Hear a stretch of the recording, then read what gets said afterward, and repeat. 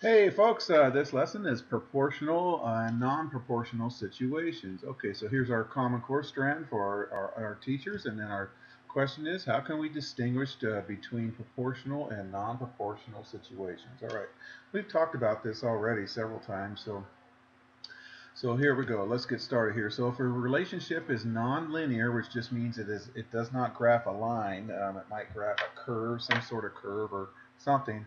If it's non-linear, then it is non-proportional.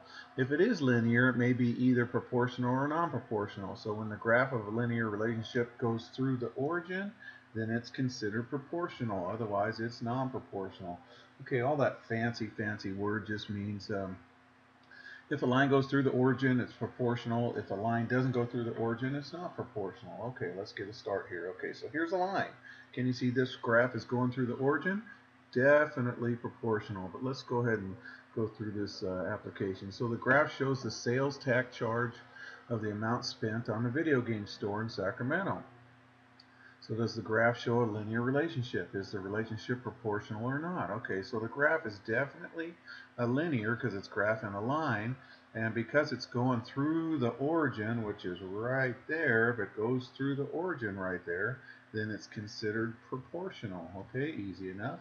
So what is the slope and y-intercept of this graph of this situation? Okay, well the slope, you guys, is let's see, let's grab some points. What did I do? So the slope is let's go up 1.2 over 20. Okay, so up 1.2 over 20. I think that's what I did. Is that what I did? Okay, so if we punch that in the calculator, we get 0.06. Okay, so up 1.2 over 20. So 1.2 divided by 20.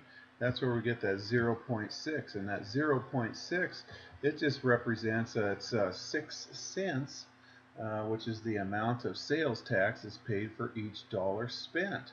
Okay, so the y-intercept 0 means that we pay no sales tax if we don't buy any of the video games. Okay, so that makes sense. Okay, so if it goes through the origin, it is a proportional. If not, then it's non-proportional. Okay, so determine if each of these are proportional or non-proportional. Okay, they're both lines. Okay, they're both lines, but since this one does not go through the origin, and this one does go through the origin, this one's non-proportional, this one's proportional. Okay, easy enough. All right, you got a handful of those. So if an equation is not linear, remember it represents a non-proportional relationship. And we'll talk more about curves, particularly parabolas, in Integrated Math 1 next year. So a linear equation that represents y equals mx plus b, where b is not 0, is a non-proportional linear relationship. Just means it's a line that doesn't go through the origin. And then if we have an equation y equals mx, notice there's nothing plus the b right there. That's a proportional relationship because b equals 0. Y equals mx plus 0 is the same as y equals mx. Okay, so determine if each of the following equations represents a proportional or non-proportional relationship. Now notice these don't all have x's and y's. In fact, almost all of them don't have x's or y's. This first one has a y, but this is the same as y equals mx plus b, where our m is the 1 right there. Y equals 1x minus 14. Okay, that minus 14 says non-proportional. If it was just y equals a, I'd say, okay, proportional, y equals 1x. How about this one right here? This one is the same as, you can just treat it like this is y and this is x, so this would be y equals 60x. So that is a proportional relationship. Okay, this one's a little bit trickier. Y equals 450 minus 7x. Okay, that can be treated like that.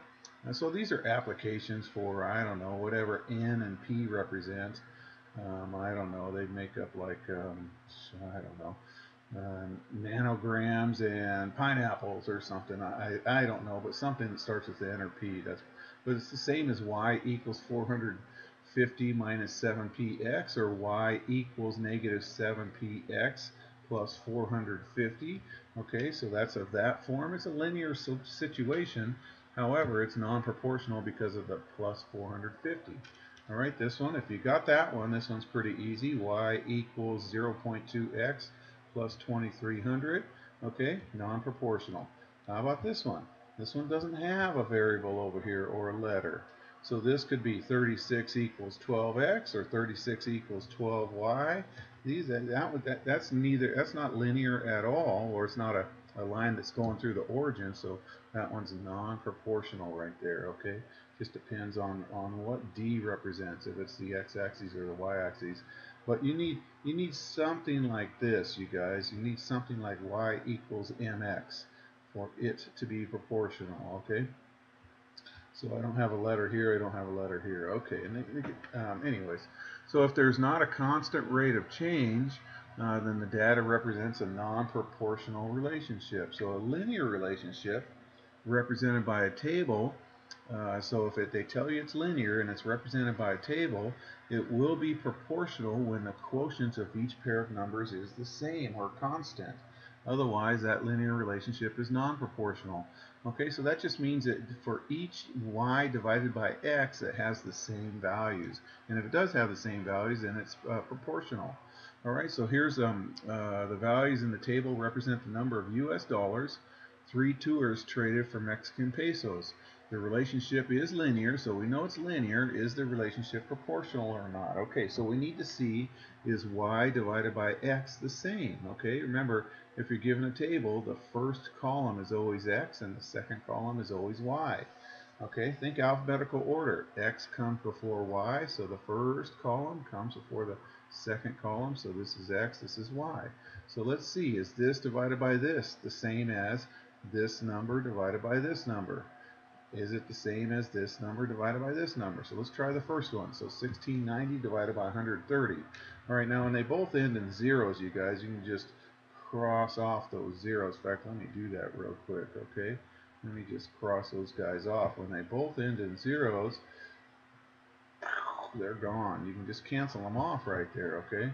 So we have 169 over 30 right there, and 169 over 30, or 13, sorry, is 13. 13 times 13 equals 169. Let's try the next ratio.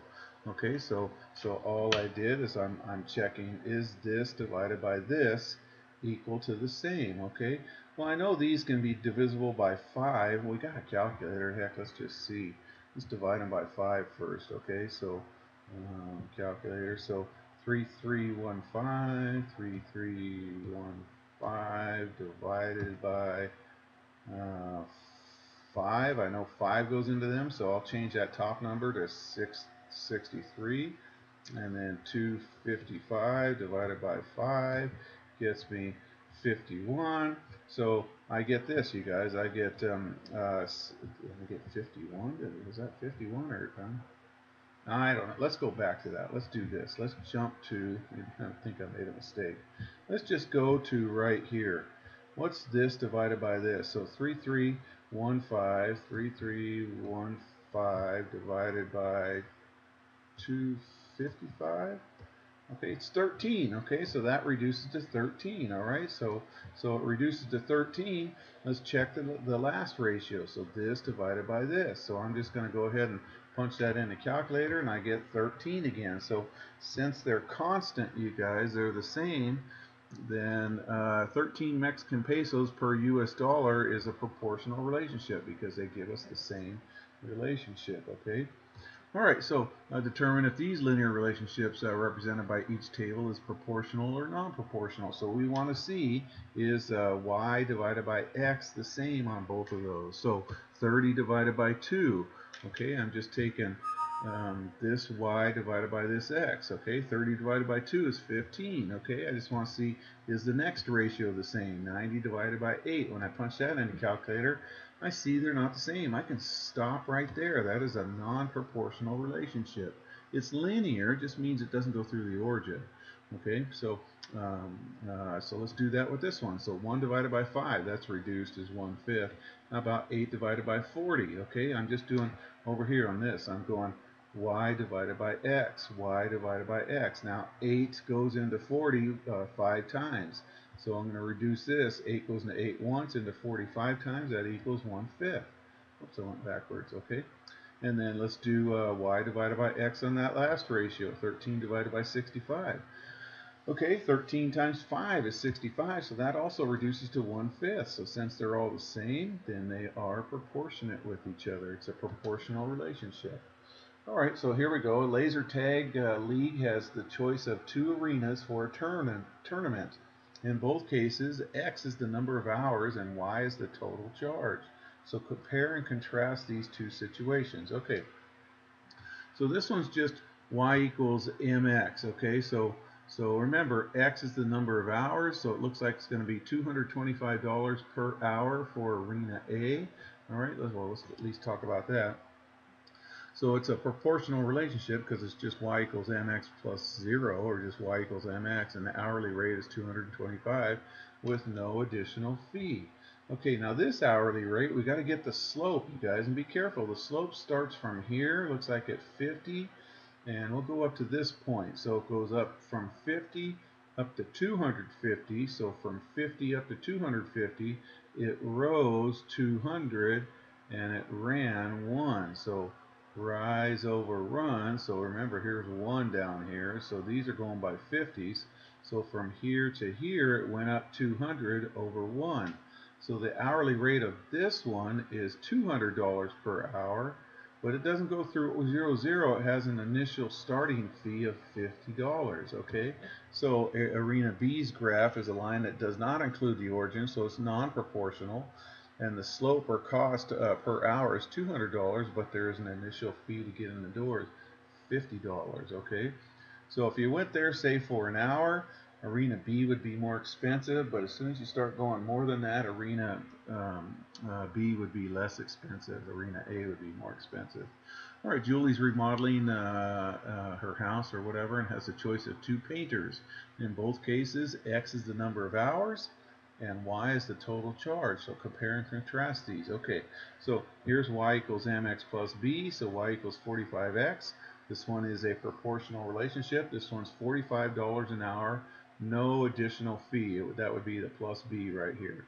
Okay, this one is non-proportional for a couple of reasons. 20 divided by 0 is undefined. 55 divided by 1 is 55. 90 divided by 2 is 45. So they're not constant right there.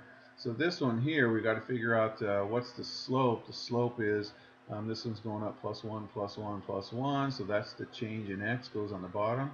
This one's going up plus 35, plus 35, plus 35. So this one is the slope is $35 an hour right there. Okay, so painter A charges are proportional, and the hourly rate is $45 an hour with no additional fee.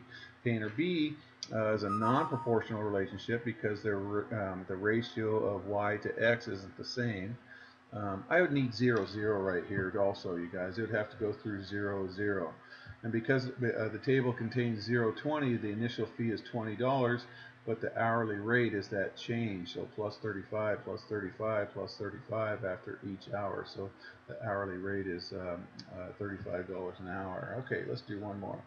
Okay, so test prep A, center A, the cost for test prep A is given by given y. Golly, my typo's right here. That given.